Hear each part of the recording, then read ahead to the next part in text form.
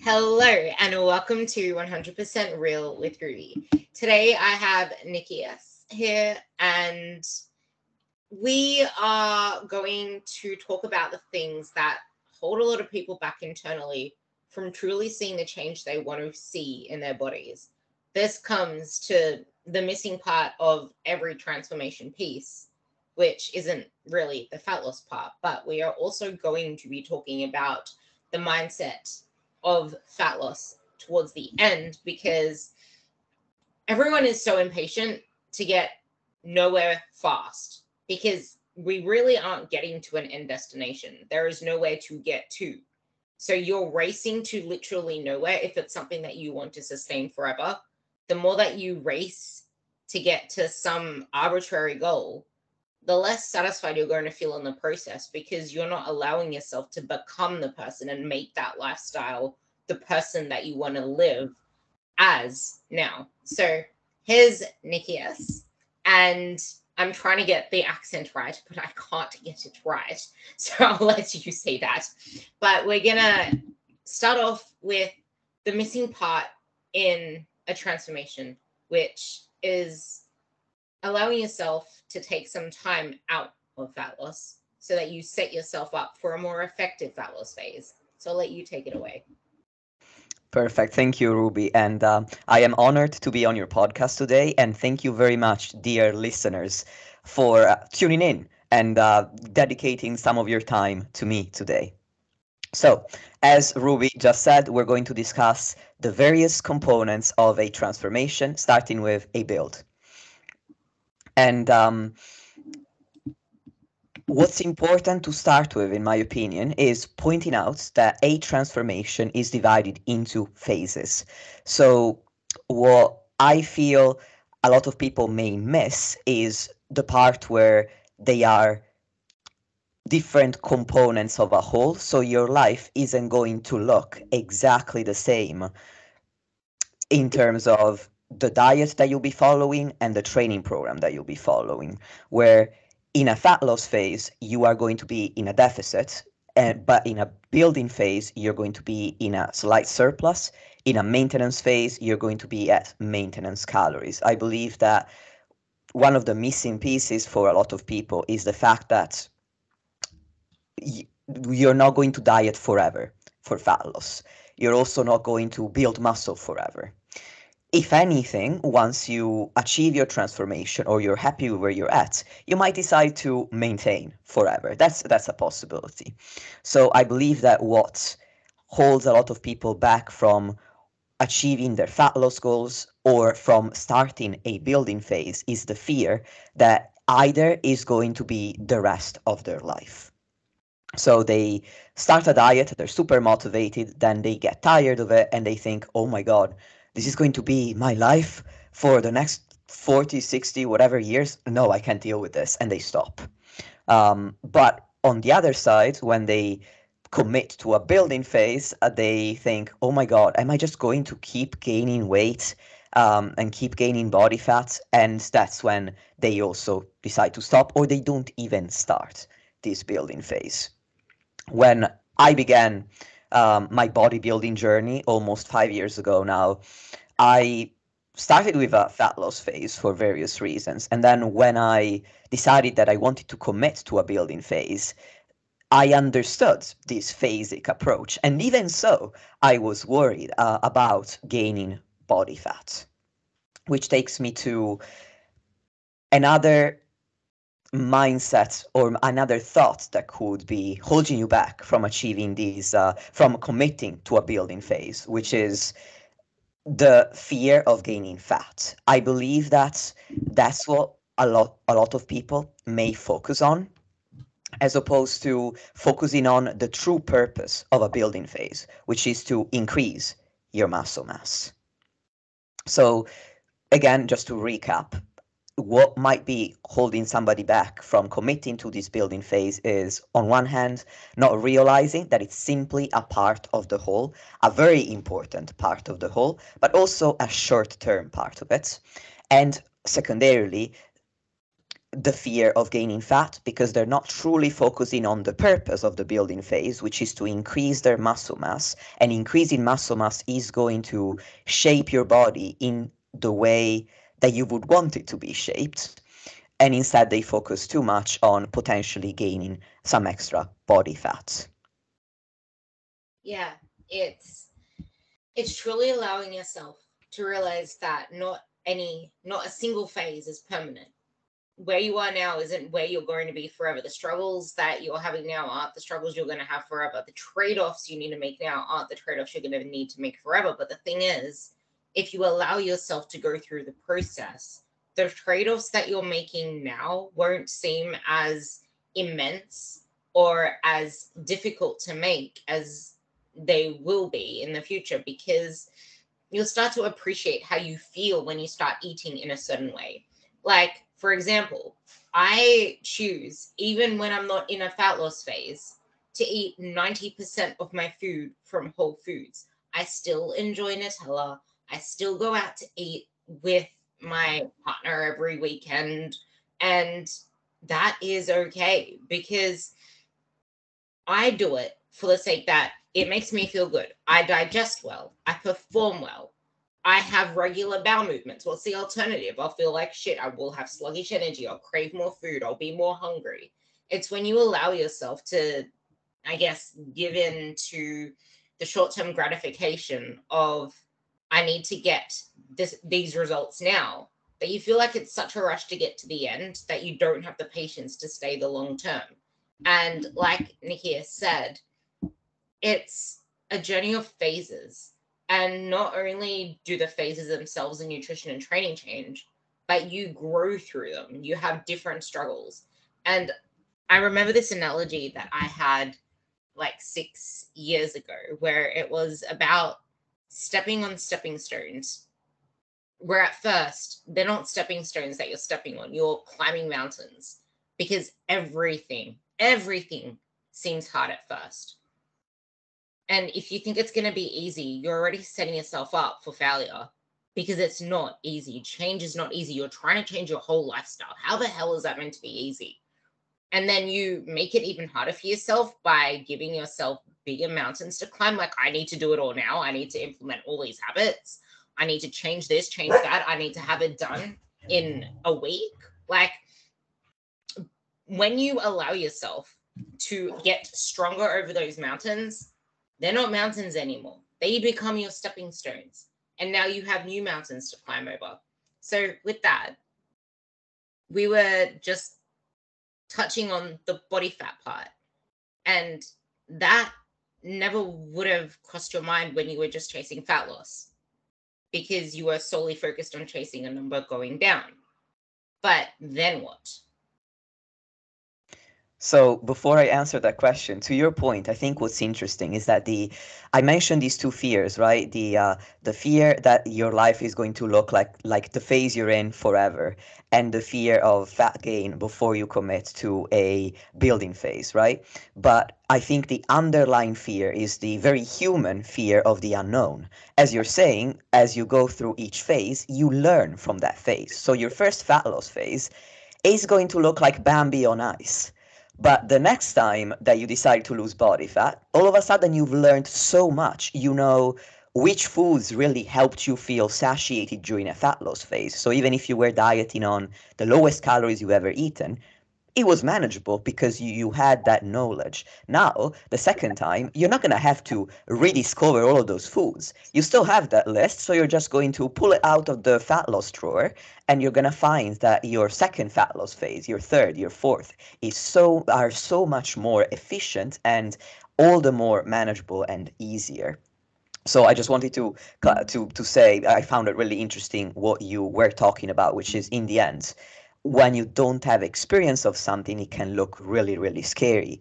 And it's only by taking the plunge, so to speak, and building up from where you're at, importantly, setting yourself realistic expectations of goals that you can achieve, that are challenging enough that you feel motivated to achieve them, but also not so hard that there's no way that with the lifestyle you live right now, you can accomplish them. And over time, you're gonna build small success upon small success. You're gonna build a knowledge base, and that is going to inform the success of your current phase and the success of the rest of the process of the transformation. So with that rant that I've just went on, I forgot about your original question. So if you could ask that again, that'd be great. That actually just made me think of something more important to go into the other question, and that's why it's so important to have a coach, not only for fat loss but outside of it, because if you do it the right way, you're not going to struggle so much with the transition after. But if you do it like any typical person does it, cutting this, cutting that, good foods, bad foods, clean eating, no social events, not even knowing where to focus your progress outside of the scale, outside of your body, you're going to have a really freaking shit time getting out of that. Which brings me into the question: the fear of exiting a fat loss phase, the fear of, even if you did not get the results you want in the fat loss phase, but if you've been trying to lose weight forever and ever, the idea of actually not chasing it anymore is the exact thing you need to do. But so many people are afraid of eating more consistently. And just because you're not dieting doesn't mean you are getting into a surplus where you're going to gain extra enormous amounts of fat. There is a gaining phase, which is what I call the building phase, which you can do in maintenance if you're within your first couple of years. But I would say you need to get into a surplus anyway. But if it's just a break from chasing fat loss, that is very different to a surplus. So I think that any transition in any area of life is going to be rocky. It's difficult. We get used to repeating a certain routine over and over again. Just imagine when you get offered a new job and you're really excited about it, but at the same time, the first 2 weeks are probably the most stressful weeks that you'll ever experience on that new job. And it's simply due to the change. So transitioning from any phase, whether that's from fat loss to maintenance, from fat loss to building, from building to maintenance, they're all that 1 or 2 weeks where you're pivoting are going to feel difficult. And again, you've now, let's say that you're at the end of your fat loss phase. Most people start with a fat loss phase because unfortunately we do have what's called an obesity epidemic. So many people need to begin with a fat loss phase just to improve their general health. So in some cases, when you carry excess body fat, it can take months, sometimes even years, before you're completely done with a fat loss phase. Not to say that you're going to be in a deficit the entire time. The way I do it, I normally intersperse the deficit with periods at maintenance. However, you are going to be focused primarily on losing body fat for quite a long period of time. So all of a sudden, thinking, oh my God, now I'm done with fat loss. What do I do? Can feel quite overwhelming because in a way it's a shift of identity for months or years or even a number of weeks, let's say 12, 16 weeks. You've been the person who loses body fat. Now you have to change identity, and that's why this circles back to what I said at the beginning. It's so important to understand that the transformation, a real transformation, is a phasic process, because you don't want to identify yourself as the person who loses body fat.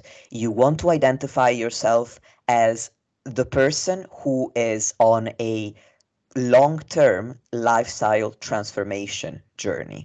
And that includes phases. So yes, in some phases you'll be focused on losing body fat, but that's not the whole point. The point is to truly transform your physique, your mindset, and your lifestyle.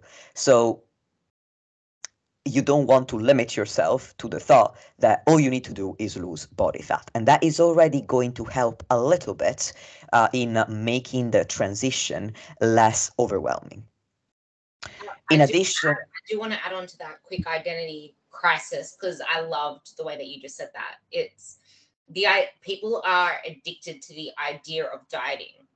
Because everyone around you knows you as a person who's always on a diet, always struggling, maybe seeing results and then getting it back again.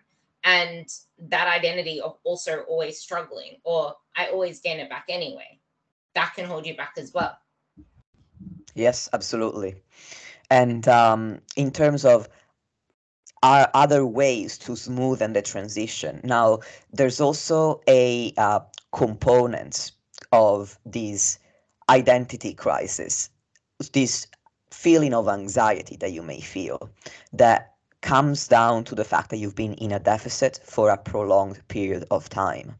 And that is, well, you are taking energy away from your body, and that can over time create a host of changes in your body that are called metabolic adaptations, where your body is trying to preserve energy to avoid continuing to lose body fat.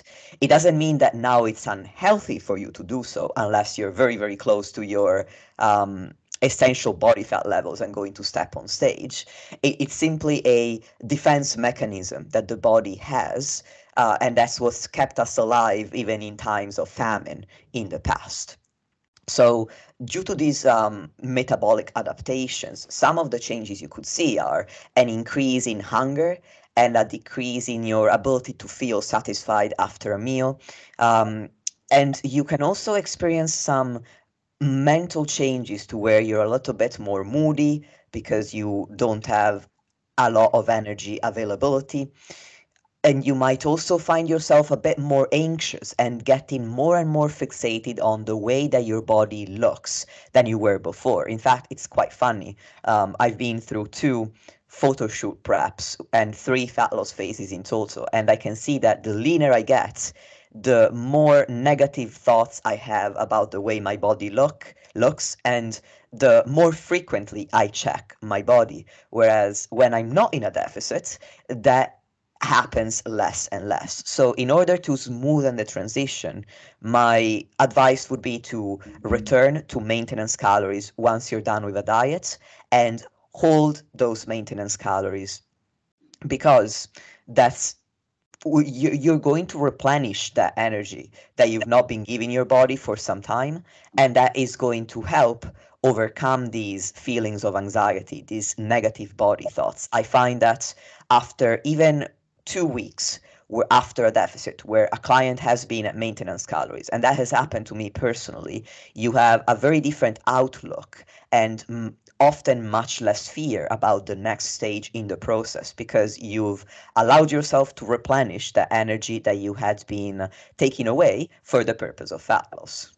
The funny thing is that these positive case studies that we can think of, that including ourselves coming out of a fat loss, not having as negative body chatter outside of it, that's just confirmation bias from us, because that's what happens when you have a coach in that process. When I'm looking in Facebook groups, I see the same people going all out, all in, doing this, doing that, and before you know it, you don't really see them posting all that much anymore.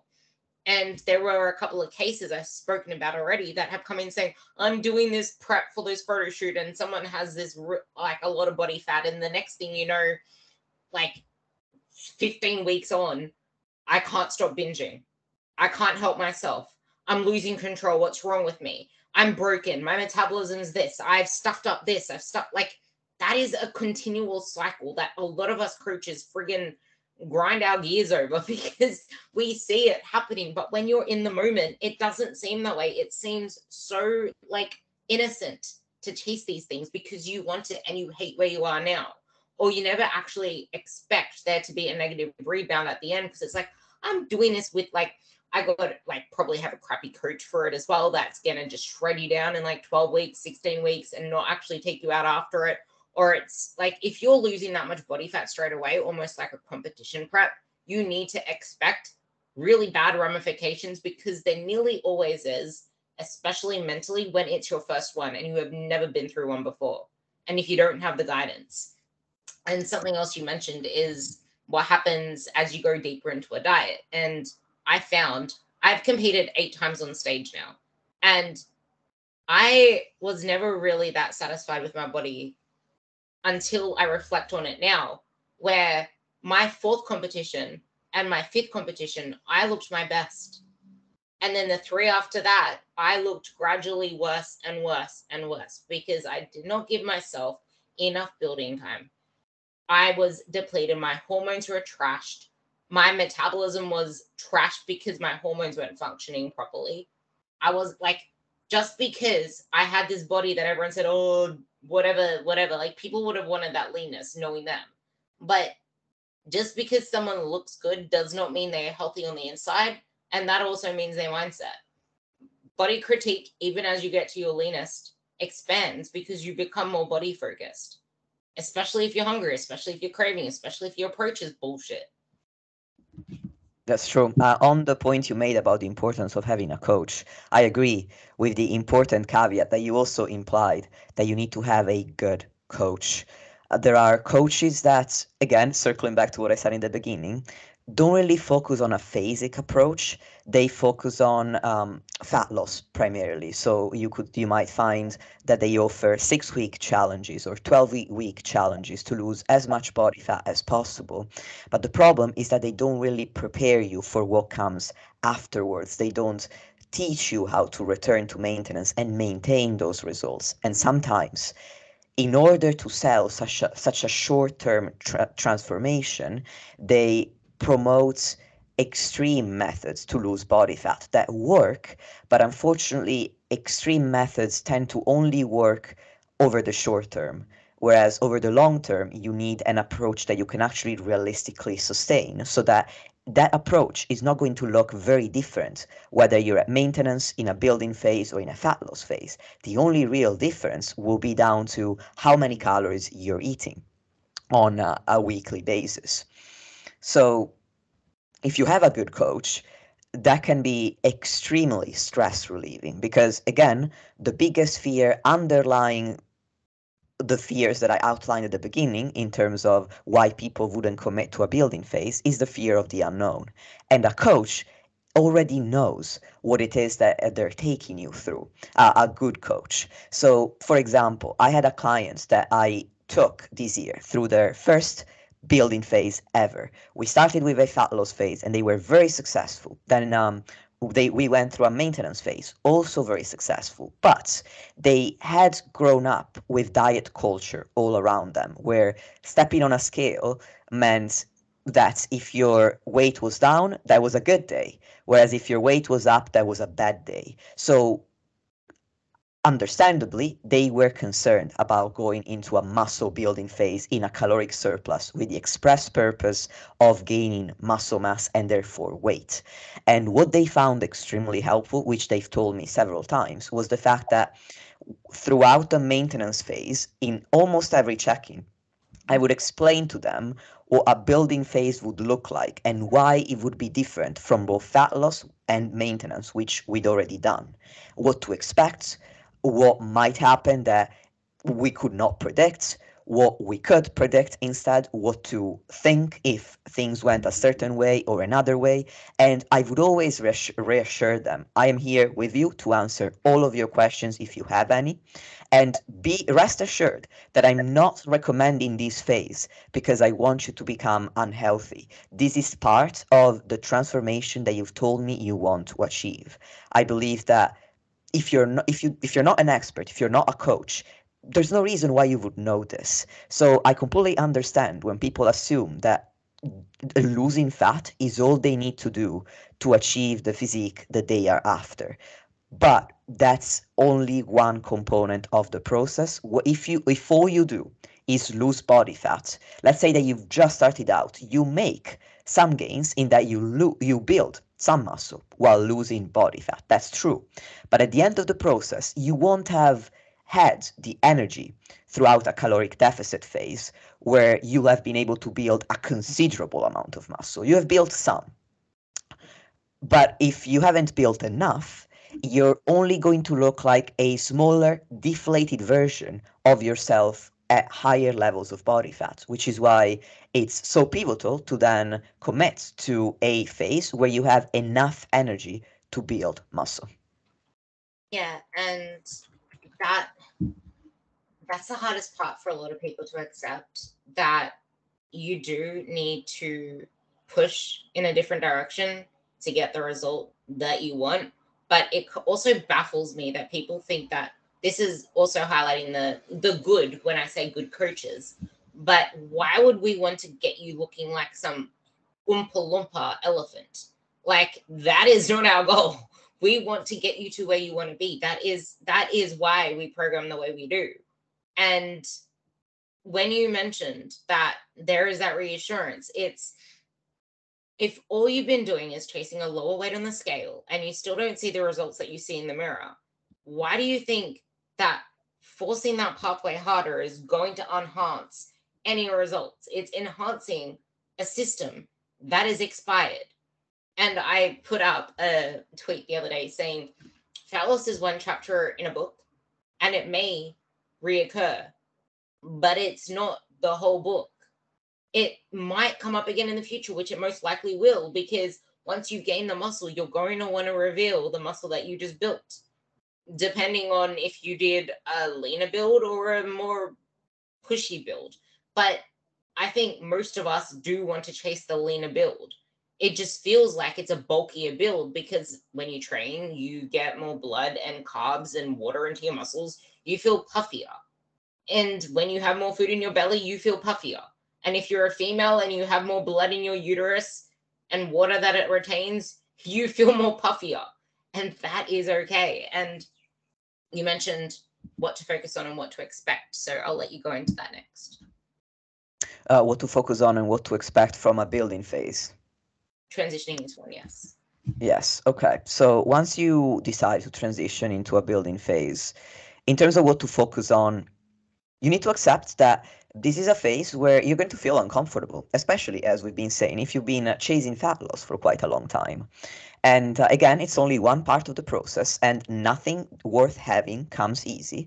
So in every endeavor in life, there's going to be a phase where you're not extremely comfortable, you're not extremely happy where you're at. But you keep going because you know that you're going to get to the end result that you want. It's like when you're going through university and you have to set exams. They are super freaking scary and nerve-wracking. And sometimes some people might even say, "Oh, I hate exams because they're so anxiety-inducing," right? But why don't people stop going to university then? It's because they know that at the end they're going to get the reward, the graduation, the opening of the next chapter of their life. And that's exactly how you want to feel about a building phase. Yes, it might feel uncomfortable at times to carry more weight than you used to, or more weight than you think that you want. However, you are putting on, I like to say, pounds for a purpose. So if you work in kilograms, it doesn't work quite as well. There's no alliteration, but you are increasing your weight for a specific purpose. So since you are in this phase where it's a little bit more uncomfortable to look in the mirror, what I would really encourage people to focus on is performance, because building isn't just about what your body looks like and, oh no, woe is me, now I've got to gain weight. You actually are going to feel quite a bit different. If in a deficit, you can feel quite hungry, you can feel like you're craving food often, and as I said, you might experience some anxiety and more stress than usual. In a building phase, you are going to find, due to the surplus that you are going to have, assuming that you are in a surplus in this phase, you're going to feel more energetic. You're going to feel like you can do so many more things. Your mood is most likely going to be in a better place than when you were in a deficit more frequently. Not to say that just with a surplus, this solves all of your life problems, but it is quite different from a deficit, at least from a mental perspective. And you are going to have a lot more energy to put into your training, which is why focusing on your performance is important, because it is so rewarding. In a deficit, unless you're very, very new to training, you are going to find it harder to make progress. You can, but oftentimes, depending on how reasonable your deficit is and how you reasonably set up your diet is, you may find that it's harder to progress, or it's maybe the only realistic expectation you could have is to hold on to your current level of strength. In a surplus, that is the time to see your progress go up. Again, it depends on your experience level. As I'm sure, dear listeners, you know, if you've been listening to Ruby's podcast for a while, uh, training is a game of diminishing returns. The more experienced you become, the slower your gains. However, if there is a time when you can see them occur at at the fastest rates that you'll ever see them based on your level of experience, it will be during a surplus. So what I normally recommend my clients is, if you feel discomfort at certain points about your body, that's understandable. But we also want to focus on all of the positives that this building phase is bringing you, which is now you are strong AF in the gym. So let's set some performance goals. And I don't need you to turn into a power lifter. If you're not interested in improving your 1RM, it doesn't you don't have to become interested in it. It could be as simple as focus on, okay, in my program I have a deadlift variation, or a bench variation. Pick your favorite lift and think, I really want to see this lift get better over time. Channel your mental energy into that. And secondarily, it's not really, it's still about performance, but in a slightly different way. You want to focus on what your body can do for you rather than just on what your body looks like. And honestly, this is a tip I would give even during a fat loss phase, again, to counteract those worsening body image thoughts that you might experience as you get leaner and leaner.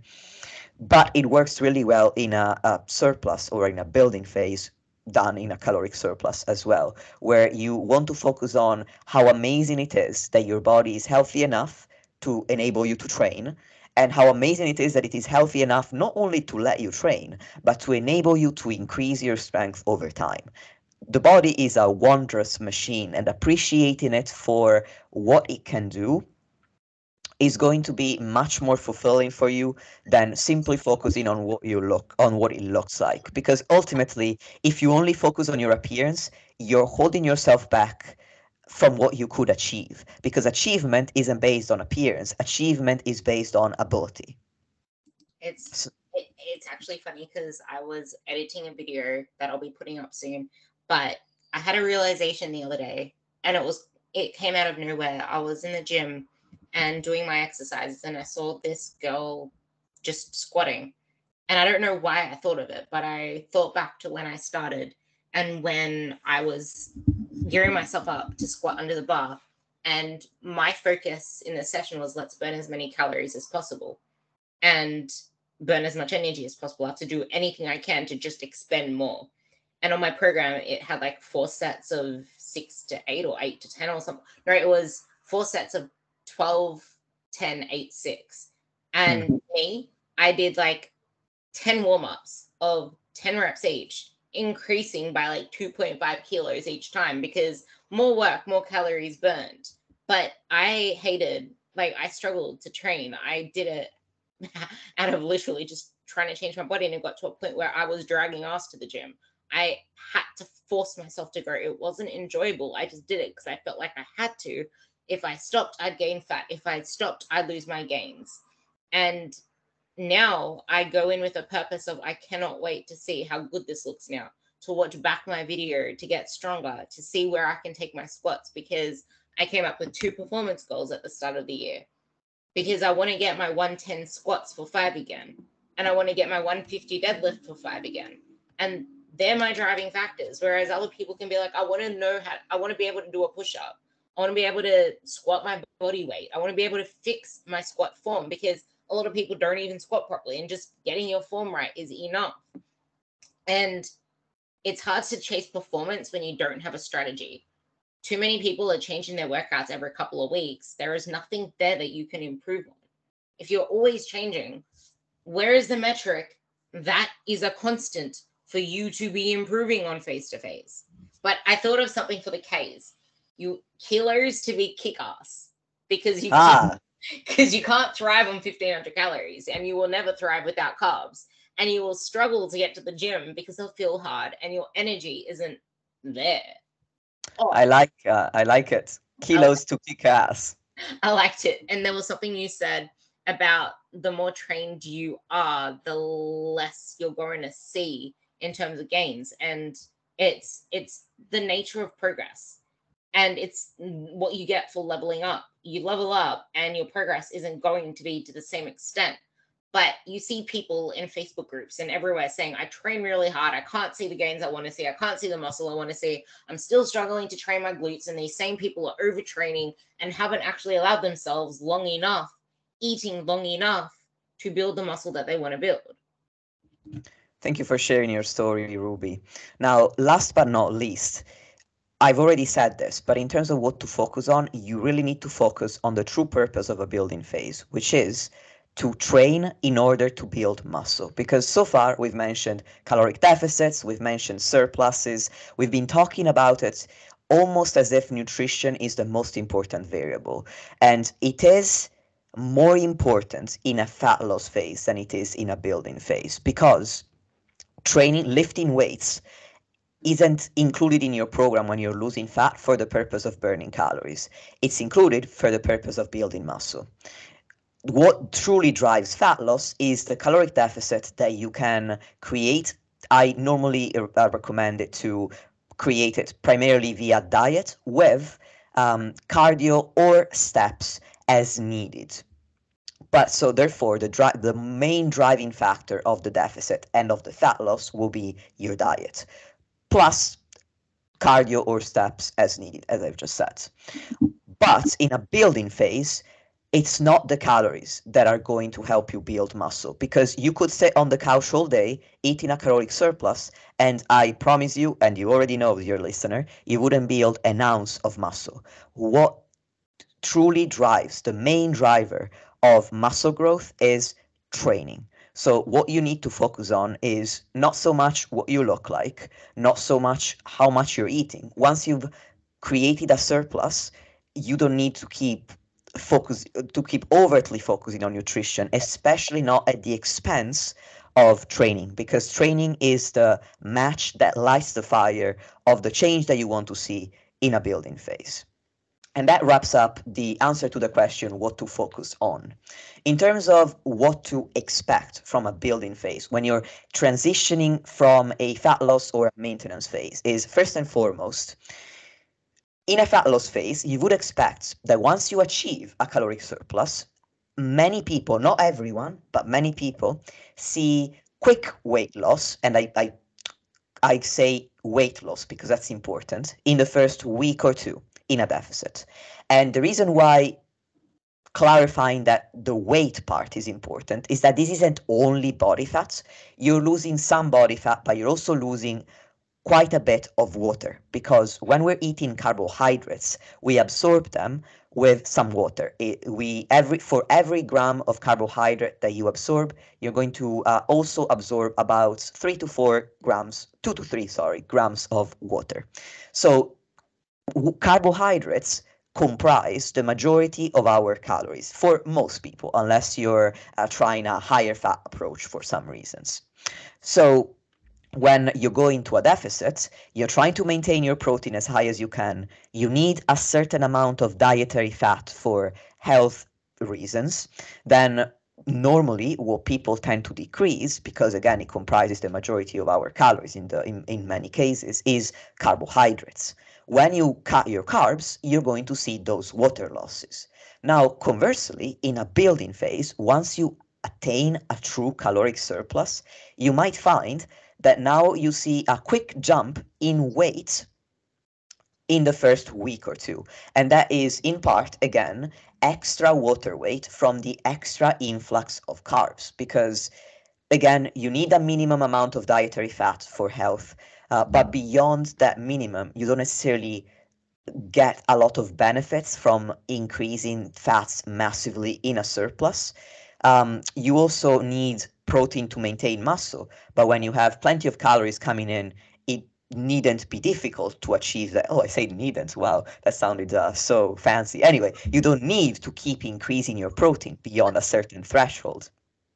And yeah, I'm very fancy sometimes. And then occasionally I just throw out the occasional fuck, and people remember, oh, yeah, that's not that fancy after all. Anyway, so for that reason, if you don't need to increase your fats, you don't need to increase your protein unless your protein is under target at the moment, then, and in addition to that, the main fuel for resistance training is carbohydrate, then naturally, when you go into a surplus, you're going to increase your carbohydrate above what you did in a deficit or at maintenance. So that's how you would expect to see some increase in water weight.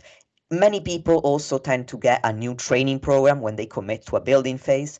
So if you have quite a few new exercises, you're going to feel to get sore from them because of the novelty factor, and that soreness comes with some inflammation. Inflammation also can drive up your weight on the scale. People get excited when they go into a building phase. They're like, oh, it's my time to make a lot of gains. So they train really hard. Again, that increases soreness and inflammation. They might train harder than they used to even just a week before. And so, for all of these reasons, I would not be surprised or worried if your rate of weight gain was faster straight out of the gates than you would want it to be. And when I when I plan a client's building phase, depending on their experience level and on other factors, I would normally like to see their body weight go up at a rate of 1 to 2% of their body weight gained over a month.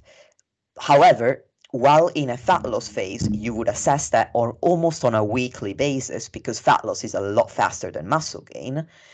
In a building phase, I assess these changes in body weight over a 2 to 4 week period. So I'm not worried if a client gains a kilogram in a week and the target was to gain a kilogram in a month if we've only just started the building phase. Because in the first 2 weeks are honestly a settling period for the body to enter the surplus. So I would ignore those when you're assessing your rate of weight gain progress, and I would focus on thinking if you are gaining weight at a faster rate than you'd expect, that's good news. It means that you've achieved a true caloric surplus because some people may feel like they're eating a lot, but they're not actually gaining weight on a weekly average basis, and they think like they're quote unquote bulking for a month or two, and then if you look at their weight at the end of the 2 month period and at the beginning, the change is not there. They've essentially only maintained, but because perhaps they've been dieting for so long,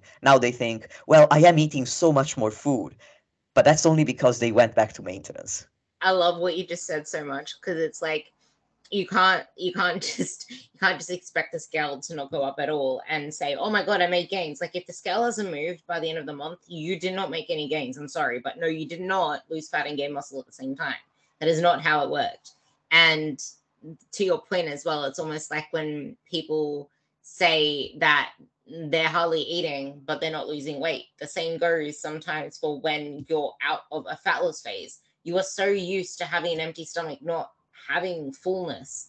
It's not your maintenance. You're actually in a slight surplus. And especially for females, you don't need a massive surplus. Females don't need that big of a surplus, but you can't just keep shooting it out of the dark and going like 100 calorie surplus one day and then you're not hungry the next day. So you don't eat all your food. And then you, at the end of the month, you don't really get any net gain from that.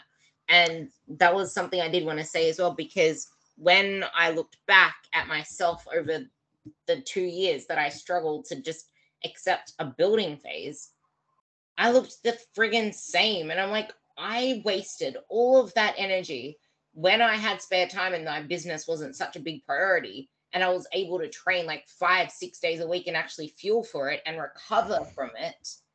I wasted all that time not actually putting myself into a surplus to get the gains that I could have had if I wasn't so scared of gaining fat.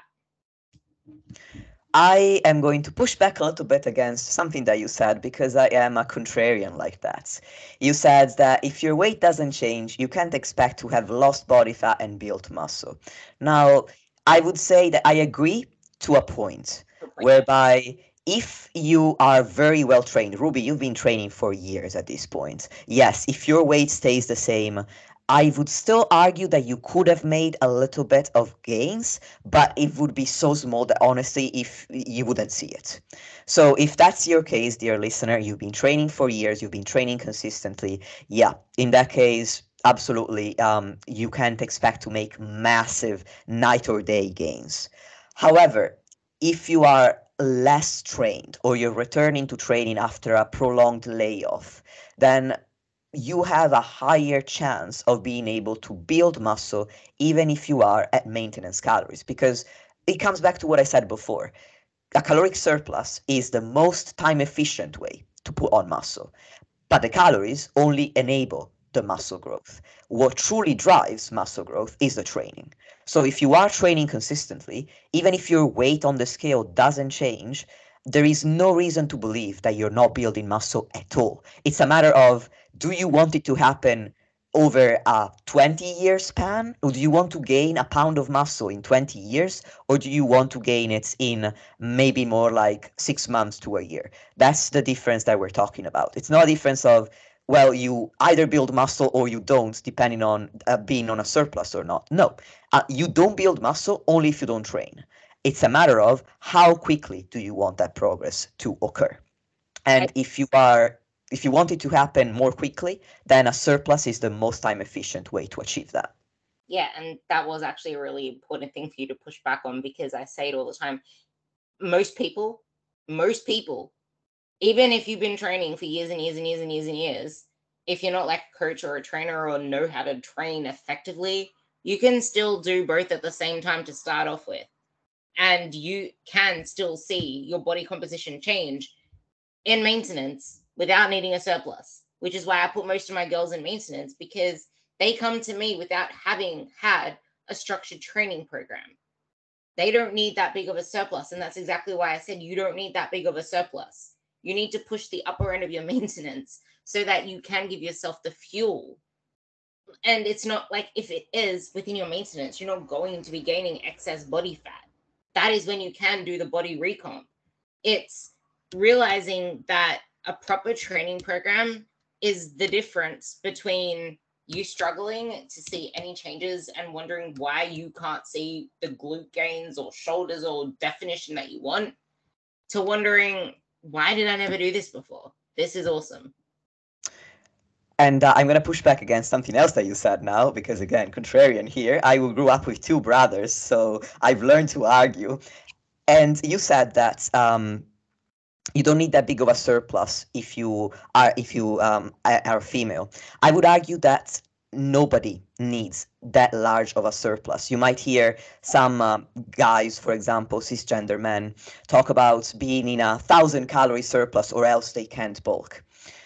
I think that once again the focus is too much on calories when that's not what the best way to measure your progress. It's not about eating as much food as you can possibly stomach. If you want to measure progress in a building phase, you're going to have to focus on your rate of weight gain. So I if somebody asked me how many calories should I eat in order to build muscle, I wouldn't be able to tell them eat 500 calories above maintenance or 300 above maintenance. I would tell them you need to eat the amount of calories that you need in order to see your scale weight go up over time at a rate of about 1 to 2% of gain on top of your body weight every month. So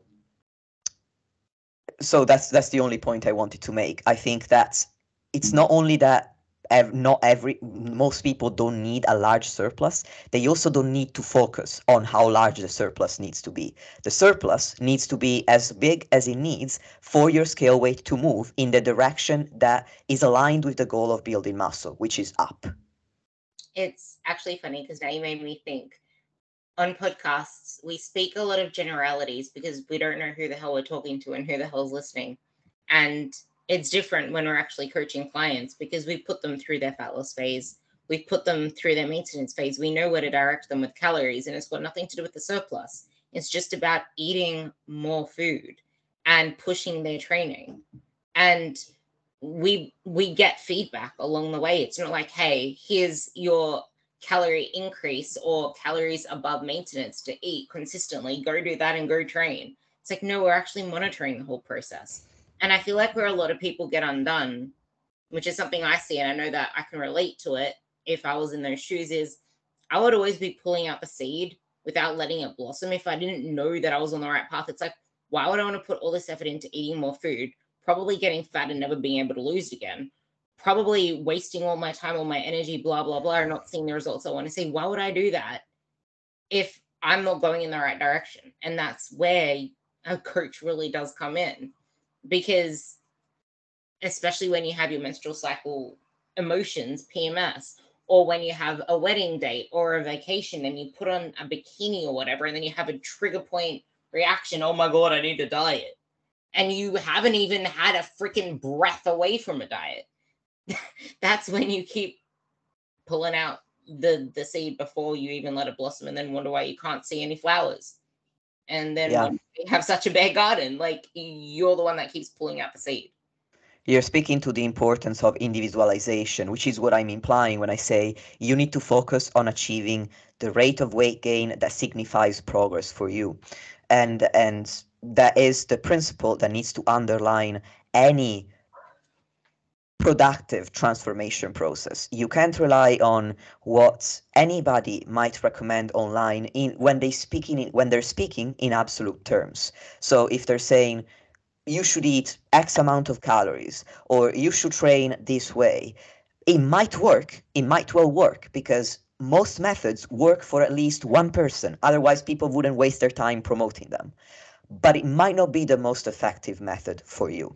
In any case, just to complete my answer on what to expect during a building phase, after the first 2 to 4 weeks where your body's settling into the surplus and you might see a faster rate of gain, at that point, your body would ideally settle into this rate of gain of 1 to 2% per month that you would want to assess every 2 to 4 weeks. If you have a menstrual cycle, every 4 weeks, depending on how regular your cycle is likely going to be best. When I have a client with a menstrual cycle, I compare apples to apples, meaning I compare their weight during PMS to their weight during PMS the previous month and the following month. If there's a change in the right direction between those three data points, we're making progress. Because if you have hormonal shifts in water weight, you're going to see, generally in many cases, you might see an increase during PMS and in the first days of your periods, and then your weight just drops down. You've not suddenly gained 5 pounds and lost 5 pounds over a span of 2 weeks. It's mostly water weight due to your hormones. So for that reason, I encourage you to look at this over a longer term period. If you have a menstrual cycle, so you look at your rate of weight gain every month. If you don't have a menstrual cycle, then you might want to look at that rate of weight gain every 2 to 4 weeks instead. And if you're going too fast, then you might want to reduce the surplus. If you're not gaining weight at the right amount, at the right rate for you individually, and again, 1 to 2% is quite a large range. In some cases, I go below that for various reasons, usually related to how experienced the client is. So you'll need to hopefully have a coach or have the experience and knowledge yourself to set the right rate for yourself and individualize that. So you make any changes to your calories depending on whether you're making progress or not. And then the vast majority of your focus, assuming that your diet quality, which is very important. In fitness, we focus far too much on macros and calories without focusing on diet quality, which is paramount because 2,000 calories of Twinkies are not 2,000 calories of whole foods. And we are not what we eat. We are what we can digest and absorb. And if you're digesting and absorbing a lot of nutrients because your digestive system is working really well and you're feeding yourself whole foods, then you are likely going to see far better results whatever phase you are in. So I don't want to discount the importance of your diet quality, but assuming that that is in place, then the vast majority of your efforts need to be put into increasing your performance in the gym and being consistent with training, which is the main driver of a muscle building phase. And in terms of expectations, you'll find that over time, if at first eating that much food can seem like a lot and very overwhelming. Maybe you're anxious because you've not done this before, you were focused on fat loss, or it's just a really quite a bit amount of food compared to what you're used to, then Over time, that can become easier because you get used to it. But then again, just like you get metabolic adaptations to dieting, where your body tries to conserve energy to stop you from being in a deficit, there's also a defense mechanism against excessive weight gain. It's just, it seems to be from the research, less strong than the defense mechanism against excessive fat loss. That is how we can develop obesity. But there is one. And once you get close to the upper end of your settling point range, so this range goes from a lower settling point, which is the lowest weight you can be at, and level of body fat really that you can be at and feel comfortable before you start getting really, really fatigued, and all of those metabolic adaptations start kicking in at the ninth degree. And then there's an upper settling point range, which is the upper limit of your body fat levels, past which your body starts to really fight against any more weight gain. The closer you get to that upper limit in a muscle building phase, the harder you might find that it is to stick with that surplus. And that's when normally I would implement a diet break, just like you do during a fat loss phase in many cases, and that's either at maintenance, or for very advanced people I would run a mini cut to where you're reducing your calories to give the body a break from the surplus, because your body's preferred state is homeostasis or balance, where you're maintaining your weight, you're maintaining the same levels of body fat, and you're also, therefore, eating maintenance calories. Once you're pushing the body into a surplus or into a deficit, either represents a stressor for the body. And just like you give the body a break from a deficit after a prolonged period of time, you might find that in order to continue building muscle and continue being able to stick to the surplus, you need to give yourself a break every now and then during a building phase as well, with the purpose of returning into the surplus afterwards. So this would be the answer to the expectations question. I love that. And you do still need to be intentional outside of dieting, which is why I haven't dieted in years. And I still, if you see my food, pretty much all of it is wholesome foods. On the weekends, it's a different story. But still, most of that, probably 85% on the weekends versus 90% during the week, is still wholesome foods for that very reason. Plus, it has a higher thermic effect. Plus, I will burn a lot more calories eating that way because I will have more energy. I will be able to perform more. Because if you eat like shit and you're sluggish the whole day, you're not going to be burning as much energy through the day because you're going to be a couch potato and not an Energizer bunny kind of thing. I would only say that I wouldn't focus on the calorie burning effect of eating whole foods, because the purpose of eating a healthful diet is to have the energy levels, the mental focus to thrive and to pursue whatever goal might be at hand, whether that's building muscle, losing fat, or maintaining and trying to build muscle despite being at maintenance calories. That is the purpose of eating in a certain way. It's not really to burn more or fewer calories, at least from my perspective. I like that because that's also a mindset shift away from the calorie burn towards something that actually enhances you as a person. And that's how you should see most things. Because if everything's just focused around numbers, that's not qualitative, that's quantitative. And qualitative is where you live. And sometimes a coach's job is also to stop you doing dumb crap instead of just telling you to do something. It's stopping you from changing your macros every knee jerk reaction you get because you feel a little bit fluffy or whatever else. And also, I want to say on the body fat set point range, you have to realize that it is easier to stay within that and have your body do its thing within that the longer you've been doing this lifestyle for. Because if you're still attuned to the negative habits, the negative lifestyle, the food cues, if your partner isn't supportive, you're going to find it harder to stay under that upper threshold because you're going to force it that way. Because, hey, have you heard of the dessert stomach? That is true. And I believe that an important mindset shift that underpins a truly successful transformation comes back to what I said in the beginning, understanding that it's a phasic approach. And what I mean by that in the context of calories is to detach yourself from the belief that eating as few calories as possible is quote unquote good, and that eating a lot of calories, and what people mean by a lot is very relative too, so it really makes no sense to feel that way. But to detach yourself from the idea that eating a lot of calories is quote unquote bad.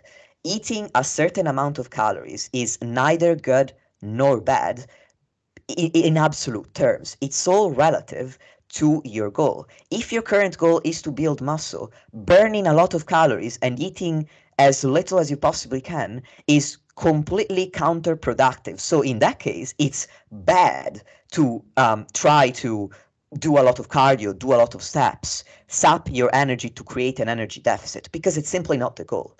It's not part of that phase. But when you're pursuing fat loss, then burning more calories creates a larger deficit. It helps you along towards that goal. So in that case, we could call it quote unquote good.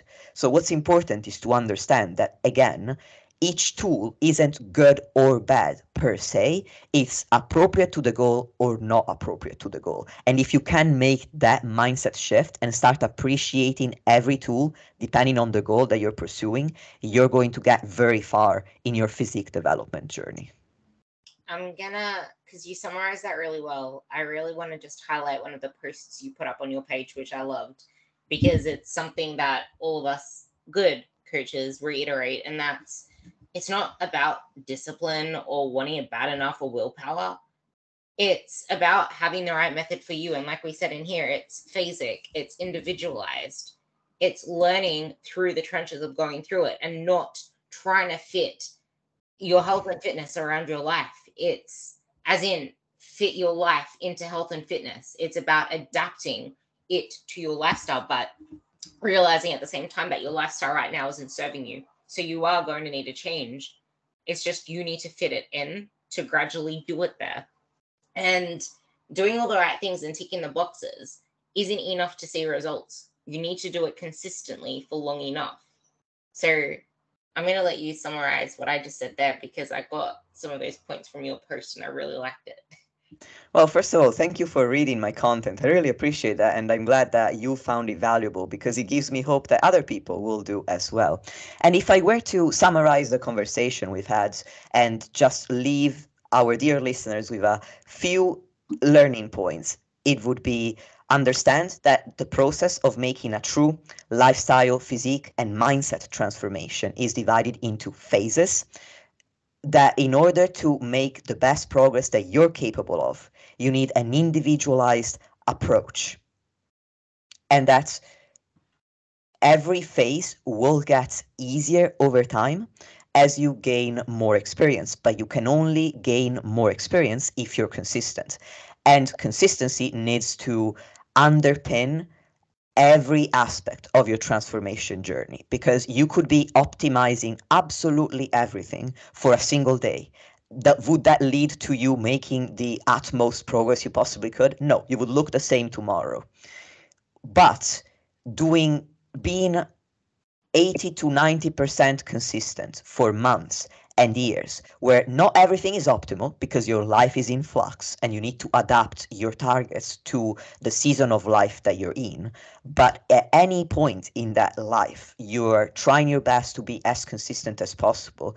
That is going to net you far more results than a single month where you're knuckling down with the most quote unquote optimal approach that is unsustainable in the long term, and then falling off track, so to speak, or abandoning that approach because you simply can't truly sustain it as part of a new lifestyle. I freaking loved that. That is bloody awesome. Can you guys please stop this and rewind it back like 5 minutes and actually write that down? Because having that on a vision board, on a wall, actually having it written down for you to look at is probably the best reminder that you could ever have in your journey. Because without that, you're left with impatience and, like he said, falling off track. So I hope you gained more than 10 nuggets of wisdom from this, because there were quite a few. And if you found this of any benefit, please let me know and let Nikias know as well. And I will have his Instagram handle down below and you can go find him as well. But honestly, write it down, read it over, and remind yourself you're human, you're not a robot. Things aren't meant to be perfect, and they never will be, because that in itself is subjective. Well, Ruby, I just wanted to say thank you so much for giving me the opportunity to speak on your platform. I truly appreciate it and I really enjoyed the conversation. And dear listeners, if you want to reach out to me, please do go to my Instagram. I am very chatty, as you might have caught on by now due to the length of this podcast. But also, you can reach out to me via email at fit2transform@gmail.com or on my website, which is fit2transformtraining.com. And I'll be very happy to answer any questions that you might have or to answer any feedback. And I just want to leave you with a big thank you for lending me some of your time, because we're all very busy. And the fact that you're here now really shows to me that you're committed to this transformation process. And I could not be any more honored to play even a little part in it. Thank you for coming on, and it was such an amazing chat. Thanks, guys.